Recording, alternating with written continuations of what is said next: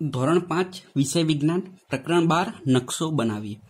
તો નકશો કોને કહેવાય? તો આપણે ગુજરાતનો નકશો જોઈએ, ભારત દેશનો નકશો જોઈએ, દુનિયાનો નકશો જોઈએ। નકશો એટલે કે એનું એક કહેવાય ને સંકેતમાં કોઈ જગ્યા છે એ બતાવે, બરાબર?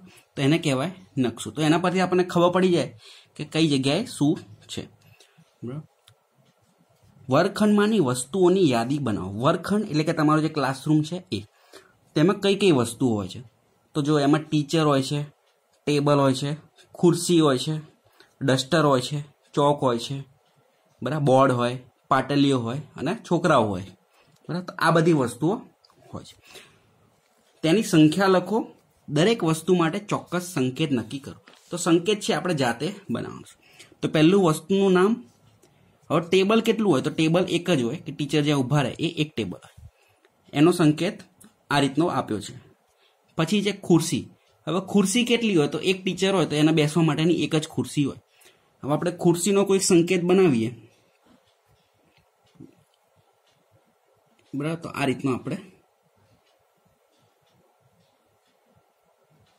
થઈ ગઈ આપણે ખુરશી। પછી શું હોય છે? ડસ્ટર, બરાબર, બોર્ડ ભૂસવા માટે।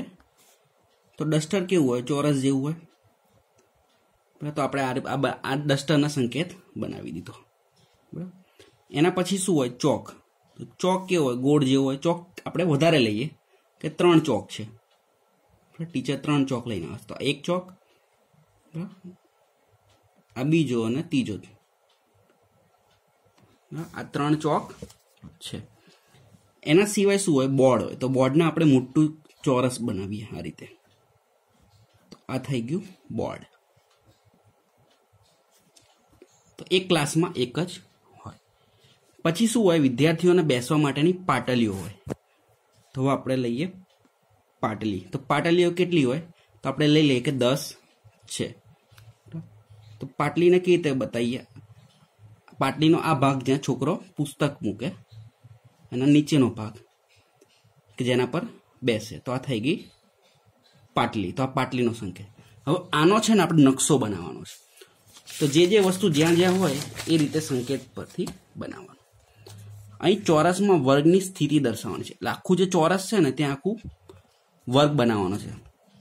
વર્ગખંડમાંની વસ્તુઓનું સ્થાન નીચેના ચોરસમાં દર્શાવો, એટલે જે વસ્તુ જ્યાં હોય એ રીતે મૂકવાની। તમારો ક્લાસરૂમ બનાવવાનો, હું મારા ક્લાસ છે એ રીતે બનાવીશ।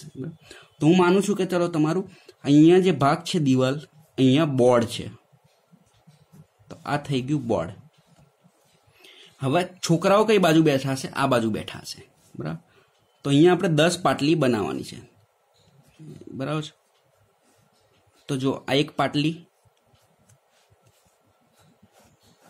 આ બીજી,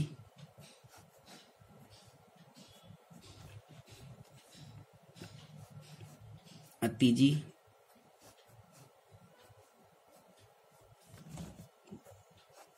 આ થઈ ગઈ ચોથી પાટલી,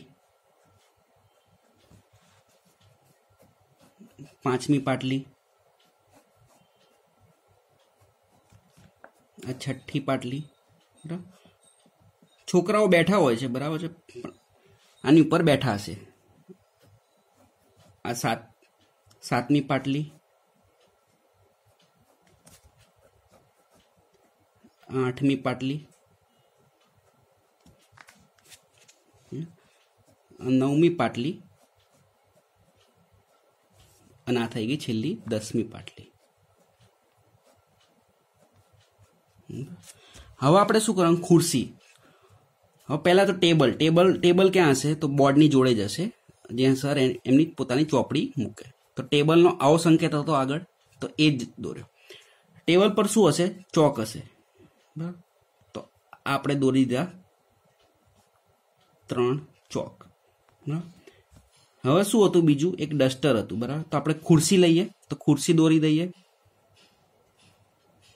તો આ થઈ ગઈ ખુરશી। 4 પાયા હોય ને,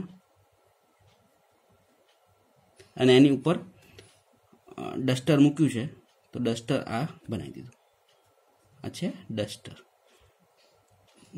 તો લગભગ બધી વસ્તુ આવી ગઈ, ખુરશી આવી ગઈ, ડસ્ટર આવી ગયું, ચોક આવી ગયો, ટેબલ આવી ગયું, બોર્ડ આવી ગયું, પાટલી ઉપર છોકરા બેઠા હશે અને સાહેબ ઊભા હશે, બરાબર. આપણે અહીંયા વસ્તુઓ લેવાની છે એટલે છોકરાઓ અને સાહેબ એ વસ્તુ ના કહેવાય, એ માણસ કહેવાય, એટલે આપણે એ નથી લેતા. તો આખો આપણે વર્ગખંડ દોરી દો. હવે એના પછી શું આપ્યું છે? શાળાનો નકશો બનાવો. તો તમારી શાળા હોય તેમાં શું શું હોય? તો બિલ્ડિંગ હોય, રમત ગમતનું મેદાન હોય, બરાબર, બાથરૂમ હોય અને દરવાજો હોય. તો એ રીતે આપણે બનાવીએ. બરાબર છે. તો જો અહીંયા આવીએ છીએ તો આપણે અહીંયા માની લો કે દરવાજો છે. બરાબર. તો આ રીતનો એક દરવાજો લઈ લઈએ. બરાબર. અને આ કડી બનાવી દીધી. બરાબર. આખી દિવાલ છે. બહારની ભાગમાં શું છે? રસ્તો છે. બરાબર. તો સ્કૂલથી નીકળે એટલે ત્યાં રસ્તો હોય. તો આ બનાવી દીધો રસ્તો.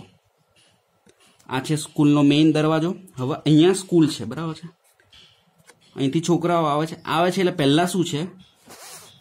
તો રમત ગમતનું મેદાન છે. તો માની લો કે આ રીતનું મેદાન છે. આ છે રમત ગમતનું મેદાન. બરાબર. અહીંયા એવું સમજી લો કે કોઈ નેટ છે વોલીબોલ રમવા માટેની કે ફૂલ રેકેટ માટેની. બરાબર. તો આ થઈ ગયું મેદાન. સ્કૂલનું બિલ્ડિંગ હશે તો આ થઈ ગયું એનું સ્કૂલનું બિલ્ડિંગ. હવે બધા વર્ગખંડો હશે તો હું આ રીતે ચોખંડામાં વર્ગખંડો બતાવી દઉં છું. બરાબર છે. આ બધા થઈ ગયા અલગ અલગ વર્ગખંડો. અને બિલ્ડિંગ જેટલા માળનું હોય, 2 માળનું, 3 માળનું, જે રીતનું હોય એ રીતે. તો આ થઈ ગયું સ્કૂલનું મેઇન ઇમારત, જે કહેવાય બિલ્ડિંગ. બીજું શું હોય? છોકરાઓના પીવાના પાણીની સગવડ હોય. તો અહીંયા માની લો કે પાણીની પરબ છે. બરાબર છે. તો અહીંયા હું આ રીતે 2-3 નળ બનાવી દઉં છું. બરાબર. પાણીની પરબ. પછી શું હોય? બાથરૂમ હોય. તો અહીંયા હું બનાવી દઉં છું બાથરૂમ. બરાબર. એકી પાણી કરવા જવા માટેનું હોય. તો આને માની લો કે આ છે બાથરૂમ છે. બરાબર. બાથરૂમના આ રીતે. આના સિવાય સ્કૂલમાં શું હોય? પાર્કિંગનું હોય. બરાબર. તો આ માની લો કે આ પાર્કિંગ છે, સાયકલોનો પાર્કિંગ માટેનું જગ્યા છે આખી. બરાબર છે. તો આ થઈ ગયો તમારી શાળાનો નકશો. બરાબર. આખો નકશો. એમાં મોટા ભાગની બધી વસ્તુઓ આવી ગઈ. અહીંયા છે ને એક નકશો આપ્યો છે, રાણપુર ગામનો નકશો. બરાબર. તો દિશા બતાવી છે ઉપર, ઉત્તર, નીચે, દક્ષિણ, પશ્ચિમ અને પૂર્વ. તો કઈ કઈ વસ્તુઓ છે? જો આ છે નદી. તો નદી છે આ રહી. પછી બગીચો. તો બગીચો લીલા રંગનો. તો આ બગીચો છે. પછી પોસ્ટનો ડબ્બો. તો ક્યાં મૂક્યો છે? અહીંયા મૂક્યો છે, ટપાલ માટેનો ડબ્બો. પછી કૂવો.